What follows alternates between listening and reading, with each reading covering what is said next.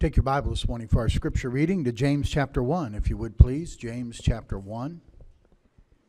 I'd like to read two verses together this morning. The last two verses of James chapter 1, verses 26 and 27. Since just two verses, we'll just read them in unison together this morning. And as our custom is, let's stand together to read the scripture. All of us standing, please, to read God's word. James chapter 1, beginning together on verse 26. Ready? If any man among you seem to be religious, and bridleth not his tongue, but deceiveth his own heart, this man's religion is vain. Pure religion and undefiled before God and the Father is this, to visit the fatherless and widows in their affliction, and to keep himself unspotted from the world. And let's pray together, shall we? Father, add your blessing, please, to the reading of our scripture here this morning. We thank you, Lord, for the wonderful music today and what we've already been able to sing and to hear. Lord, it's just good to be in the house of the Lord this morning. Thank you for the good spirit that's here. Thank you for each one that is present in attendance, Lord. And we're asking that you would make our hearts ready to receive your word today. Lord, we don't want to just go through the motions of listening to a sermon. We want you to speak to our heart. And so, Lord, I pray that our heart would be in tune with yours this morning. Help us to put out of our mind things that would distract us and cause us not to hear what you would want to say to each of us today. I pray your blessing on the special. In Jesus' name, amen.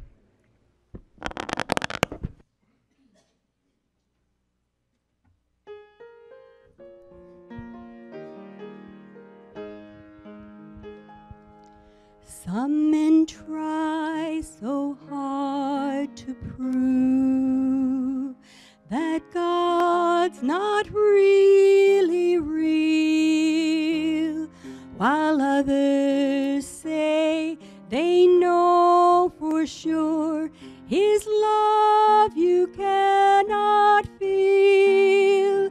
But I know He's real within my soul, for one day He cleansed and made me whole, and Jesus is still the answer for that longing deep in your soul. Jesus is still the answer, and though time and ages roll, Jesus is still the answer. He's the answer for your soul.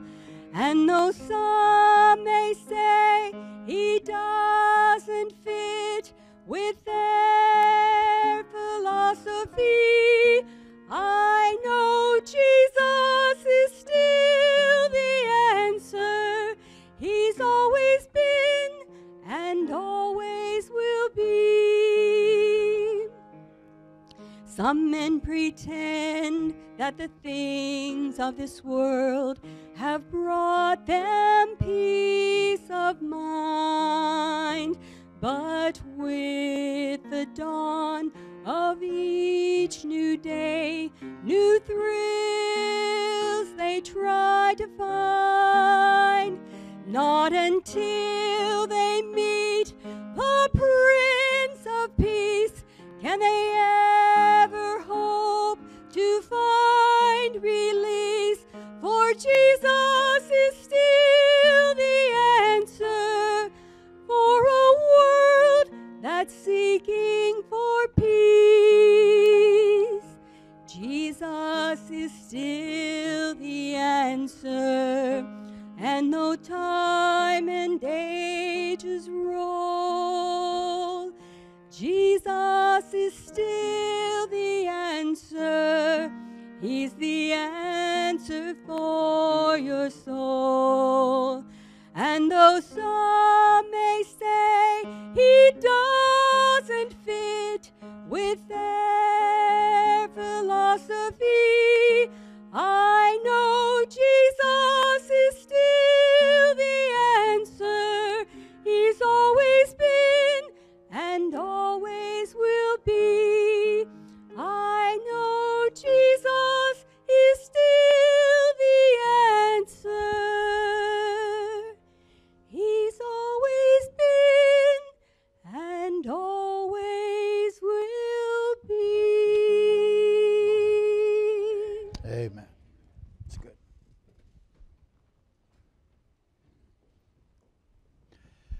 Now, Father, we bow before you in prayer as we prepare to open your word.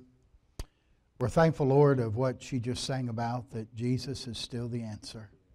Lord, I pray that Christ will be exalted here this morning, that, Lord, that will rightly divide the word of truth, that Holy Spirit of God, you'll minister to people as only you can. I ask you, Lord, to go up and down the aisle and in and out of every row and stop at every occupied seat and minister to the people in this room this morning. May the Word of God be quick and powerful and sharper than any two-edged sword. May it accomplish exactly what you desire that it accomplish in our hearts and lives this morning. Help me as I bring the message and help the people as they listen. May your will be done, please. In Jesus' name I ask it. Amen. Someone said there's probably one class of people that could rival politicians when it comes to talking more and saying less, and that would be theologians. I read this definition of religion written by a theologian. Are you ready? Theologian's definition of religion. Religion originates in an attempt to represent and order beliefs, feelings, imaginings, and actions that arise in response to direct experience of the sacred and the spiritual. As this attempt expands in its formulation and elaboration, it becomes a process that creates meaning for itself on a sustaining basis in terms of both its originating experiences and its own continuing responses. Well, isn't that a blessing? Huh? How many are glad you came this morning? Amen? Yeah. And now you know what religion is. You know, if I can interpret that for you, basically, religion is things we try to do to please God and to be accepted by Him so we can have eternal life. That's religion. The Bible normally does not speak well of religion. And that's not what you found this morning. What she just sang is the truth. Religion isn't the answer. Jesus is the answer. It's not a religion. It is knowing Him as your Savior and having a relationship with Him. There's a big difference between Christianity and religion.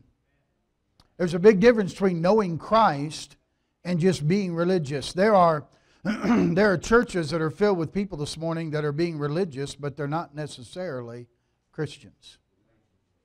There are people, I'm sure, in the room this morning that some are Christians and some are not Christians. You're just religious. Jesus called them wheat and tares. And they look very similar. You can't tell the difference. You can't tell because, oh, somebody has a suit and tie on, they must be a Christian. No, don't be deceived by that. Okay? Don't be deceived by the outward looks. People sit in the same pew, they sing the same songs, they listen to the same message, but one is saved and one is lost. One knows Christ and one does not know Christ. What's the test of what James says is pure religion?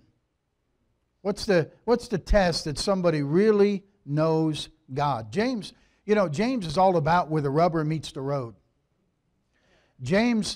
With James' book, you don't just say something to James and he takes it. He doesn't just say, I'll take your word for it. James says, show me. Show me. Don't say you have faith, show me your faith. Don't say you do this, show me you do this. James is all about you show me what you got. He might have been from Missouri, the show me state. But this is a great test here to see, are we, not just am I a Christian or truly a Christian, because certainly one can know Christ and be in what would the Bible would say a backslidden condition, or a condition where you're away from God. And some of you have been in that place and you're back with God now, but you've had a period of time in your life when you were away from God. But I think this is more of a test of our spiritual maturity. Am I Am I growing as a Christian? Am I maturing as a Christian? What are the marks in my life of mature Christianity? Look at James chapter 3 with me, will you please? Just over, I don't even have to turn a page in my Bible. Maybe you do.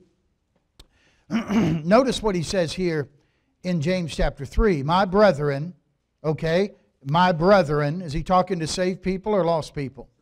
Saved people. Be not many masters, knowing that we shall receive the greater condemnation. For in many things we offend all.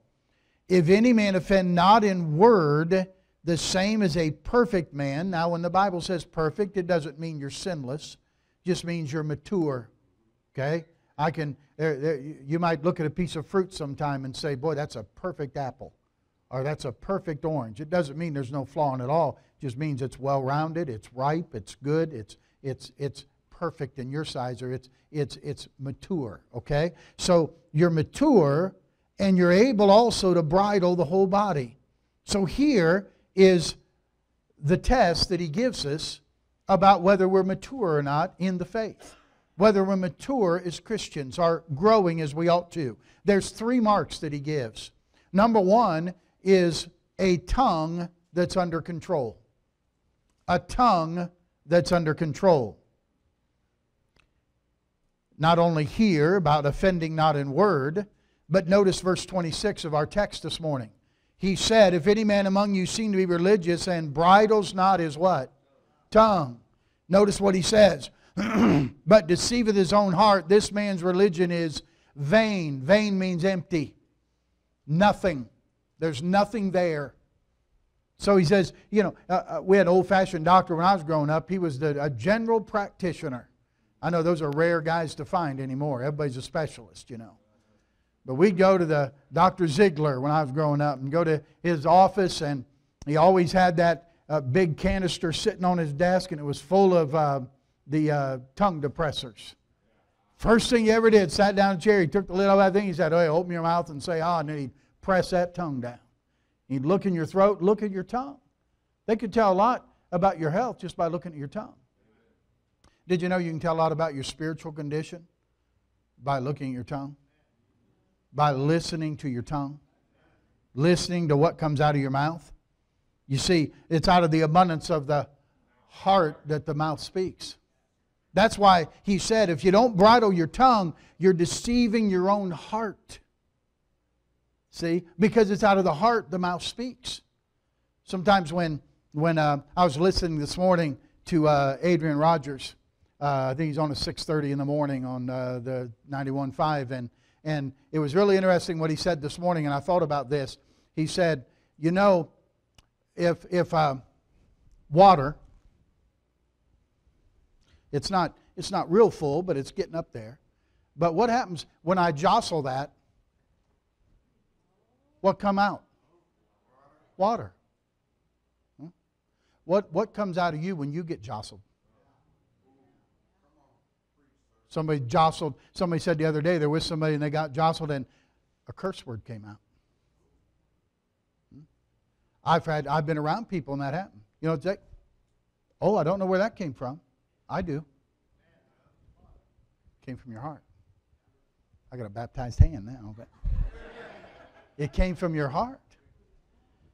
Because you allowed through this something to come into here. And then what's the old farmer said, what's down in the well comes up in the bucket. And what's in your heart will come out of your mouth. What a wonderful change in my life has been wrought since came where? Into my heart. Well, if Jesus is in my heart, what ought to come out of my mouth? Jesus. I'll be talking about Jesus Christ. I'll be talking about the things of God. And so the test here that he gives is not the ability to speak your mind. It's the ability to silence your tongue. Well, preacher, I just say what's on my mind. That's the way I am. Well, the Bible says, a fool uttereth all his mind. So you're identifying yourself as someone who's not real positive. The Bible says you're foolish to do that. Most of us are like the fellow who said, well, I'd like to tell you more, but I've already told you more than I know.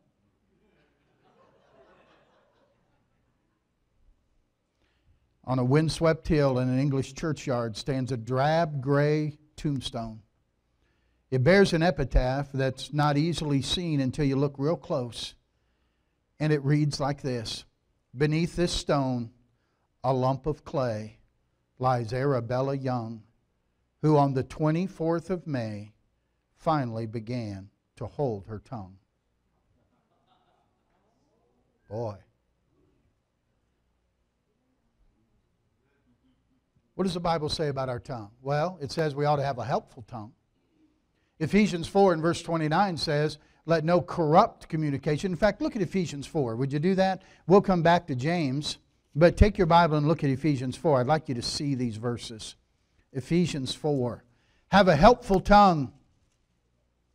Ephesians 4, verse 29. "Let no corrupt communication proceed out of your mouth, but that which is good to the use of edifying, that it may minister grace unto the hearers." Saying our mouth is to be helpful. Words ought to come out that build people up. How many will admit that's a struggle for you at times because you tend to be very sarcastic? Anybody like that? Yeah, there's a few of you honest in here.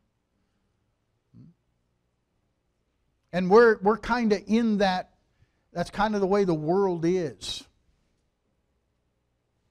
You know you may be too far the wrong way when you begin to be complimentary or building someone up and they look at you and say, "Okay, what are you up to?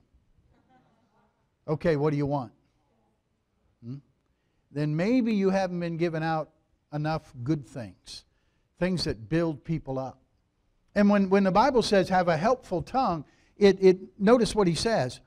It's good to the use of edifying, that's building people up, that it may minister grace unto the hearers. Now grace, whether some people believe that's just the undeserved favor of God, and it is. So what we say to others can be undeserved, but it ought to be favorable. So I don't deserve me to compliment them. Well, that's probably why you should. You understand? You say, "Well, why would I say that to them? They don't deserve that." Did God give you what you deserved? No, He didn't. So could we be gracious to people? Just be gracious to them? Have a helpful tongue. Words that edify, words that build people up. And then Ephesians also tells us we're to have a truthful tongue. Notice verse 25 of Ephesians 4. "Wherefore, putting away," what, church? "Lying, speak every man truth with his neighbor, for we are members one of another." So we're going to speak truth. We're going to have a truthful tongue. There's really no such thing as a saved liar. Okay? It's to be true. You're saved from lying. Now we speak the truth. We speak the truth in love. We're going to be honest. Honesty isn't just the best policy. Honesty is the only policy. And you have to be honest. You can, listen, you may not be able to help having false teeth, but you can help from having a false tongue. A person with an uncontrolled tongue, according to James, is a person that is not a doer of the word. He is a person that is certainly not a mature Christian. Because you can't control your tongue. It's a tongue that is able to be bridled. Put that the bridle means you control what comes out. You limit what comes out. You don't have to say everything you know. You don't have to say everything you think. Can I help you with something, Christian, too? So you understand something? The devil cannot read your mind, but he can hear your words. And you verbalize something out loud, he hears it, or his demons hear it. And buddy, they'll know how to attack you. If you're struggling with something and or you're tired, or it doesn't help you at all, and it doesn't help the enemy who would like to attack you by you saying, "Oh, I'm so tired. Oh, I just did this. I'm just this. I'm just so frustrated today. I'm just so this." What you're doing is, Satan, here's my areas you can hit me with. Doesn't do any good to verbalize that. Keep it in. You know who can say, "Well, if I just think it," who reads your thoughts? God. Only God. David said, "You know my thoughts afar off." God will know your thoughts. And by the way, that's who you're supposed to take it to. Is take it to God. Take it to God. A gossiper, a rumor spreader, a critical person is only seeming to be religious. If any of you seem to be religious and bridle not their tongue, their religion is vain. So he says the first test is a tongue that's under control. And by the way, when you look at James 3, by the way, if you're there, look at James 3. Notice verse number 8. James 3 and verse 8. The tongue can no man tame. It is an unruly evil full of deadly poison. How many of you know that little song you sang when you were a kid? Sticks and stones will break my bones, but words can never hurt me. How many of you know that's not true? Some of you through the years, you'd rather somebody threw a stick or stone at you than the words they used. The proverb says those words go down deep. They pierce deep. They leave deep wounds. And so be careful what you say. But listen, God reminds us here, the tongue can no man tame. You're not going to do it on your own. You better have help. Now, if no man can tame it, we have to look to somebody else, don't we? You have to ask God to help you. When somebody says, I just talk, I can't help it. You're right, you can't. But God can. God can. And look to Him to help you. And that's part of your growing, and that's part of your Christian maturity, is being able to control your tongue. The second test that he gives us here, the second mark, if you will, of pure religion, of growing in grace, of being a mature Christian, is verse number 27 when he says, "You visit the fatherless and the widows in their affliction." And I just put that under, you have a care for others. You have a care, you have a concern for other people. In 1 John chapter 3, verse number 17, notice what God says here through John. Verse 17, "Whoso hath this world's good, and seeth his brother have need, and shutteth up his bowels of compassion from him, how dwelleth the love of God in him? My little children, let us not love in word, neither in tongue, but in deed and in truth." Then you have, and you see somebody, your brother has a need, and you have it to give to them, and you say, "Hey, I'll be praying for you, brother." God says you don't have a concern for others. Remember the early church in Jerusalem? Remember what they did? They found out that if somebody needed a coat and they had two coats, they said, "Here, I'll give you one. I don't need two." Most people in this room, you go and open a closet up and you could choose any one of 8 to 10 coats you could put on.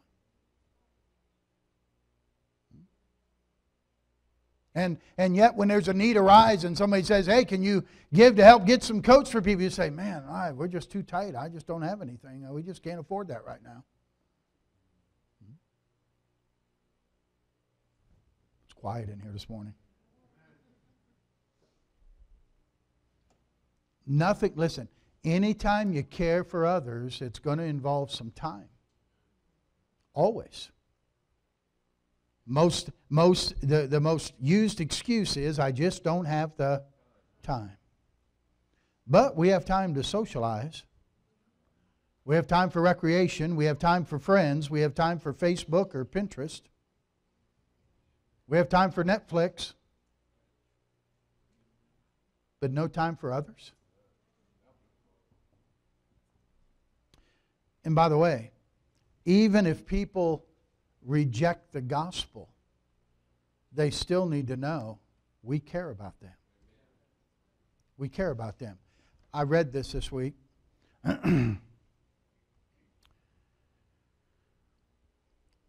Jack had been president of a large corporation.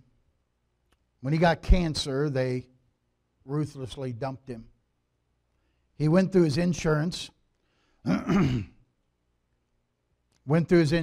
used his life savings, and really had almost nothing left. The pastor said, I went to visit him with one of my deacons, and the deacon said, Jack, you speak openly about the brief life you have left. I wonder if you prepared for life after death. Jack stood up, livid with rage. You blankety blank Christians. All you ever think about is what's going to happen to me after I die. If your God's so great, why doesn't He do something about the real problems of my life? And he went on to tell them I was leaving his wife penniless and his daughter without any money for college. And he ordered us out. He said, we left, and several weeks went by, and my deacon insisted that we go back. And so we did. Jack opened the door, and my deacon said, Jack, I want you to know I offended you, and I humbly apologize. And I want you to know I've been working on some things since I last saw you. Your first problem you asked was where your family's going to live after you die. And he said, a realtor in our church has agreed to sell your house and give his commission to your wife. And I guarantee you that if you'll permit us, some other men and I will make the house payments until your house is sold. Then I've contacted the owner of an apartment house down the road.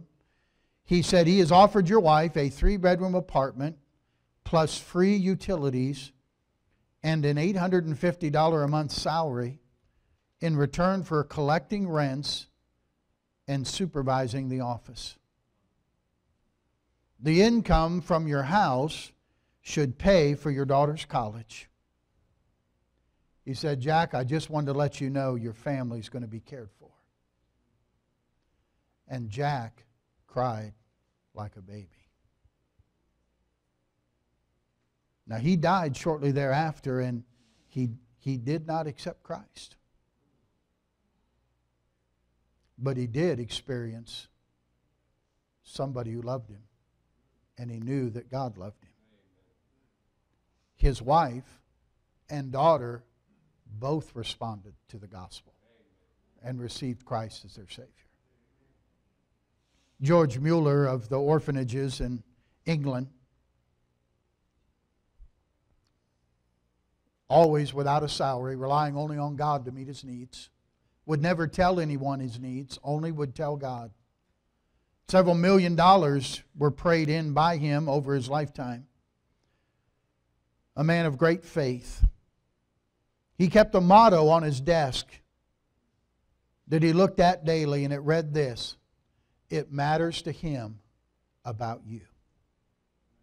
It matters to him about you. He thought that those words captured the meaning of 1 Peter 5:7 about casting all your care upon him, for he cares for you. And he thought what that verse is really saying is it matters to him about you. Isn't that great? Aren't you glad you matter to God? Aren't you glad that He cares about us? And he testified, Mueller did at the end of his life when he lived to be 93 years of age, that he testified that God had never failed to supply his needs. And by the way, when you want the faith that Mueller had, they found his Bible when he died, and he had read his Bible through over 200 times.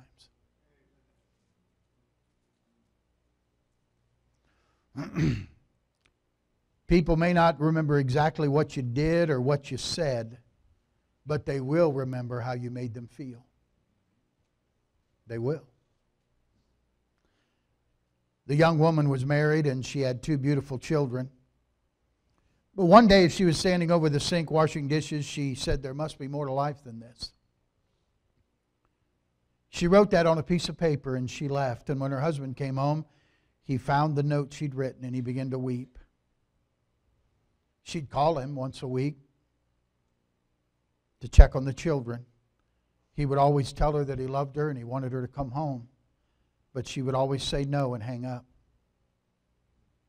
Finally, he hired a private investigator to find out where she was. And he went to the apartment where she was staying, nervously holding a bouquet of flowers. Finally, he worked up the nerve to ring the doorbell after he rehearsed over and over what he would say. When she opened the door, he started to speak, but she began to weep and fell into his arms. And through her tears, she said, let's go home.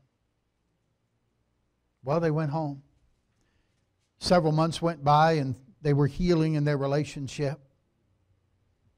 And finally, he worked up the courage to ask her what had been bothering him for several months. He said, all those times I talked to you on the phone and I asked you to come home, you said no. Why did you come back now?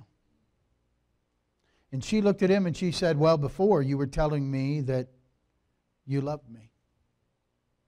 But when you came, you showed me that you loved me. You showed me that you loved me. Can I tell you this morning, you can read all you want about how God loved you. But I want to tell you something. He didn't just tell you He loved you. He showed you He loved you. He came. He came in the person of His Son, Jesus Christ. The Bible says God was made flesh and dwelt among us.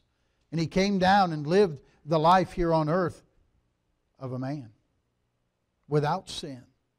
And then went to the cross and hung there and bled and died for your sins and for mine.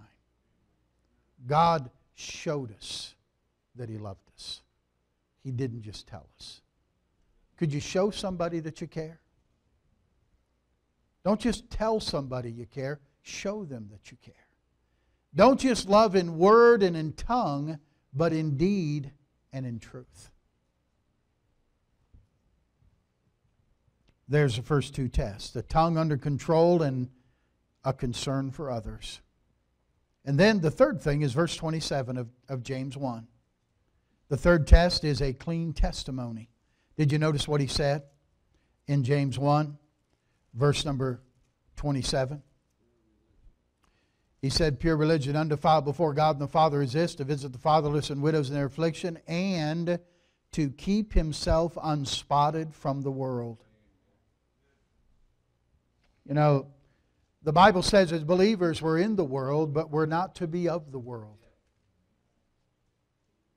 In fact, the Bible makes it pretty clear, 1 John 2:11, love not the world, neither the things that are in the world. If any man love the world, the love of the Father is not in him. Now, if God tells us and has to command us not to love the world, it must be an issue with us. It must be something that easily we can fall into.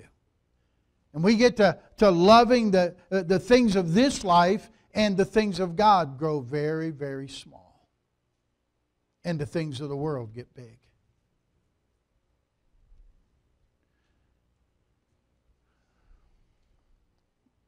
I don't think he's just talking about the normal things we think about when it says don't love the world. I'm talking about the sins we think about with the world. I think he's being careful that we don't begin to think like the world thinks. That we don't begin to get the attitude that the world has. The world's way of doing things.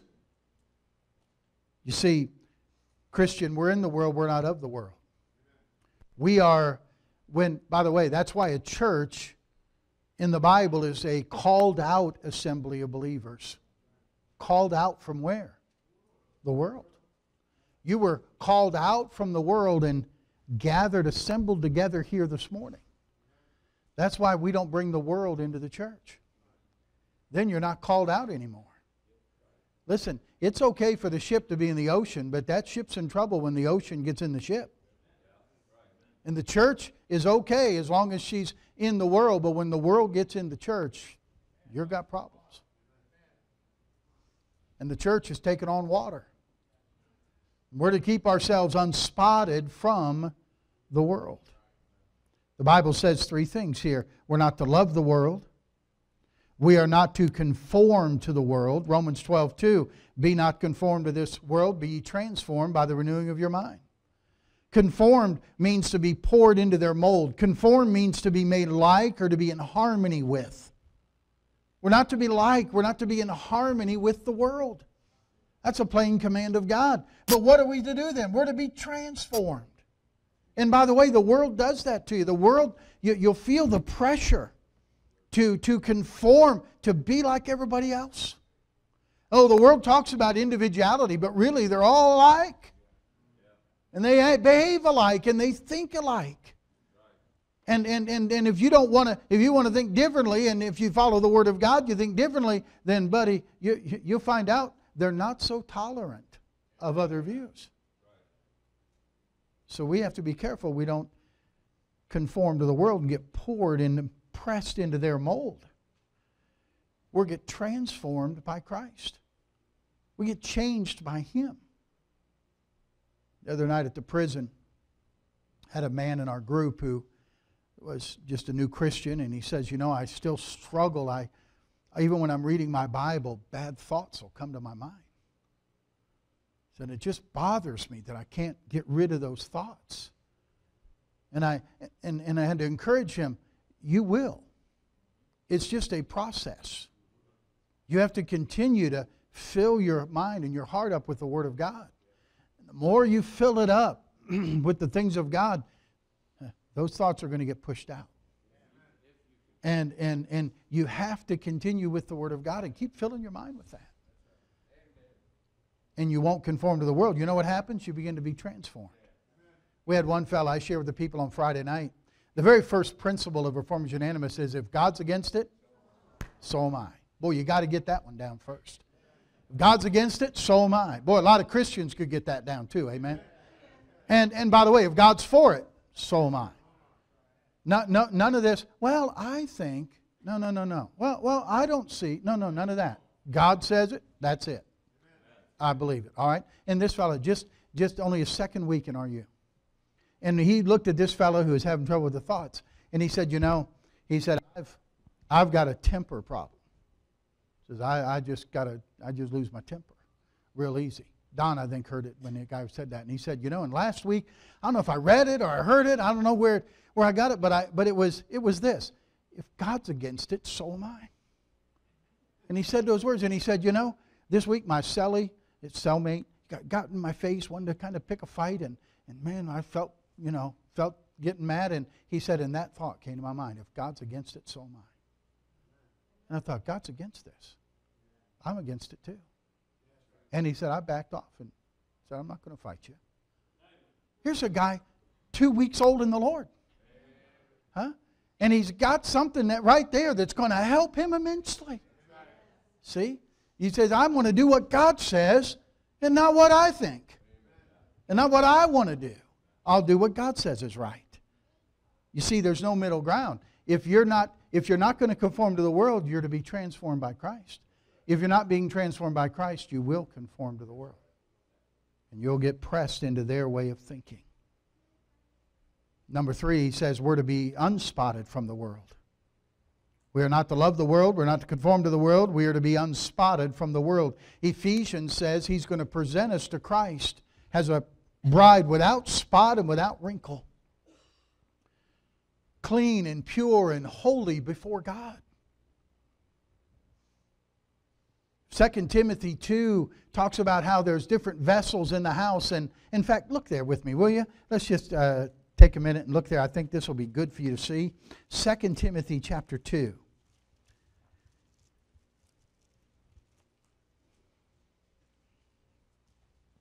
Notice verse 19. It says, "Nevertheless, the foundation of God standeth sure, having this seal, the Lord knoweth them that are His. And let everyone that nameth the name of Christ depart from iniquity. But in a great house there are not only vessels of gold and of silver, but also of wood and of earth, some to honor, some to dishonor."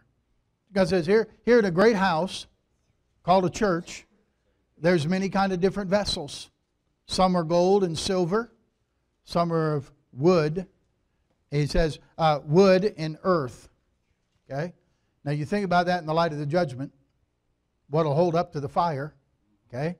You're getting to understand the different kinds of vessels that are here. Some to honor, some to dishonor. Some people in this room today, you're living a life that's honoring to God, and some are living a life that is dishonoring to God. That's what the Bible says. Verse 21, "If a man therefore purge himself from these, he shall be a vessel unto honor, sanctified." Sanctified means set apart, and meet. That means he's able, he's ready, he's usable for the master's use, prepared unto every good work. It says we ought to be vessels that are clean and pure for God to use. Every one of us had the experience of, with the dishwashers of today, to grab a cup or grab a glass out of the cupboard and you go to put some liquid in it and you happen to look inside and you say, whoa, something in there. Some crud that didn't get out, you know, some that didn't clean. And you don't say, oh well. You set it aside and say, that needs to be cleaned. And you'll get a clean vessel to use. When God opens His cupboard to pick out a vessel to use, He wants it to be clean. Amen. Be a clean vessel. Keep yourself unspotted from the world. Ask God to help you with that. It all begins. Listen, these are the marks of maturity as a believer. Marks of maturity as a Christian. Could you ask God to help you develop this in your life? Could you ask God to help you to mature in your faith? To have a controlled tongue, to have a care for others, and to have a clean testimony? You see, that's all about us being justified, not in the sight of God, but in the sight of man. That's really what James focuses on.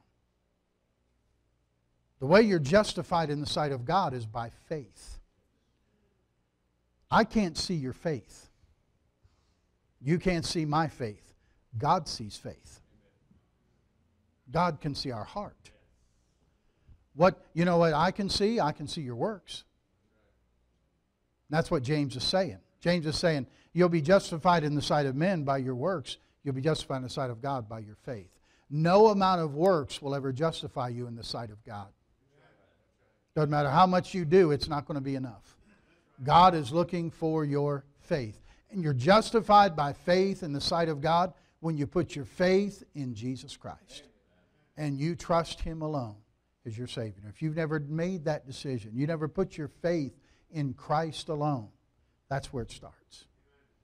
Then He begins a work in you, and He will perform it until He comes back for us and He takes us to heaven. Let's have pure religion. Let's have these marks of a mature believer in each of our lives. Let's pray together, shall we? Father, take the truth now this morning. Thank you, Lord, for the plainness of James, and Spirit of God, as you gave him the truth in this epistle. And Lord, this morning we understand that if we're going to be mature, perfect, that we need to have a tongue that's under control. We need to have a concern for others, and we need to have a clean testimony. We desire that, Lord. We desire you to do that in us and through us, that we might be vessels unto honor for our God.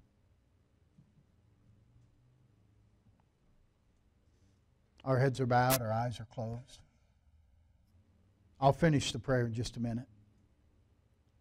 But I wonder right now, with their heads bowed and eyes closed, just between you and God, I wonder how many folks in the room would say, Pastor, you said we're justified by faith in the sight of God. And Pastor, there's a time in my life when I put my faith in Jesus Christ as my Savior. And I know that if I died today, I'm 100% sure I'd go to heaven because my faith is in what Jesus Christ has done for me. And I've received His gift of eternal life.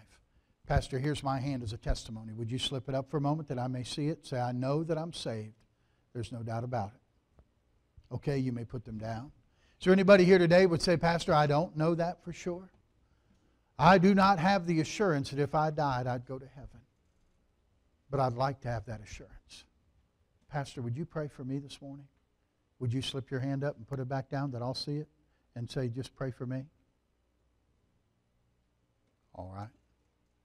The message was to believers today. Wonder how many believers here this morning would say, Pastor, the Spirit of God spoke to my heart this morning about these 3 marks of mature Christianity. I want God to develop these in me. I want to be a vessel unto honor to God. The Spirit of God spoke to my heart today. Pastor, pray for me. Would you slip your hand up? Say, pray for me this morning. God bless you. Amen. Amen. You may put them down. In a moment I'll pray and we'll have your invitation. Listen carefully. God has spoken to your heart. Then you respond to Him this morning. The altar is open for you to come and pray. If you're here today and you're saved, and since you've been saved, you've not been scripturally baptized, that's a first step of obedience to God, to being a vessel unto honor to Him. Come and say, Preacher, I'm saved, but I need to be obedient and be baptized. Maybe you're saved and baptized and you want to belong to Bible Baptist Church and serve the Lord here. Then you come and you, on your profession of faith and your statement of faith, you've been saved and scripturally baptized, we can receive you into our church. And you can begin to serve the Lord at Bible Baptist Church. Whatever it is that God's dealt with your heart about today, just obey Him. Listen to Him and obey Him this morning. Father, bless this invitation. Thank you for speaking to our hearts this morning. Thank you for your word. I pray now that each individual will do exactly what you're telling them to do in their heart. May your will be done in these next few minutes. And I'll thank you for it. Quietly with your heads bowed, stand to your feet. As you stand to your feet, our pianist will play. As she plays, Brother Bob will sing the invitation hymn. God has spoken to your heart. Respond to Him this morning, will you please? Lord, that's right. Have thine own way. That's right. Thou art the potter, I am the clay. Mold me and make me after thy will, while I am waiting, yielded and still. Have thine own way, Lord, have thine own way. Search me and try me, Master, today. Whiter than snow, Lord, wash me just now, as in thy presence humbly I bow. Have thine own way, Lord, have thine own way. Wounded and weary, help me, I pray. Power, all power, surely is thine. Touch me and heal me, Savior divine. Have thine own way, Lord, have thine own way. Hold o'er my being absolute sway. Fill with thy Spirit till all shall see Christ only always living in me.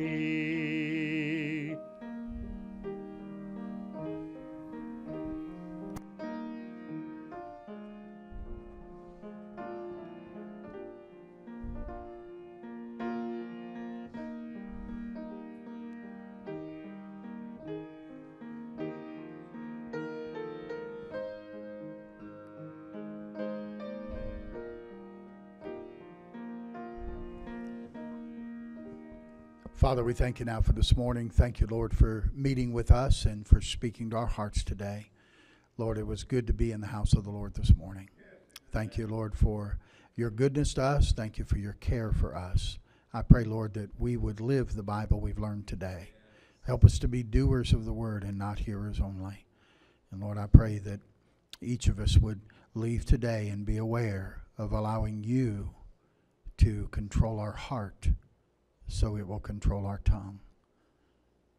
To give us the concern and the care for others that you have, that you could love them through us, and that you would keep us unspotted from the world, that we could be vessels unto honor for you. We love you, Lord. Thank you for being our God. Give us a good afternoon. Lord, prepare our hearts what you have for us tonight as we return for the evening service. And I'll thank you for it. I pray it in Jesus' name. Amen. Amen. I'm so glad I'm a part of the family of God. Let's sing it together, shall we, Brother Bob? I'm so glad I'm a part of the family of God. I've been washed in the fountain, cleansed by his blood. Join tears with Jesus as we travel this sod. For I'm a part of the family of God. Amen. You are dismissed. We'll see you tonight.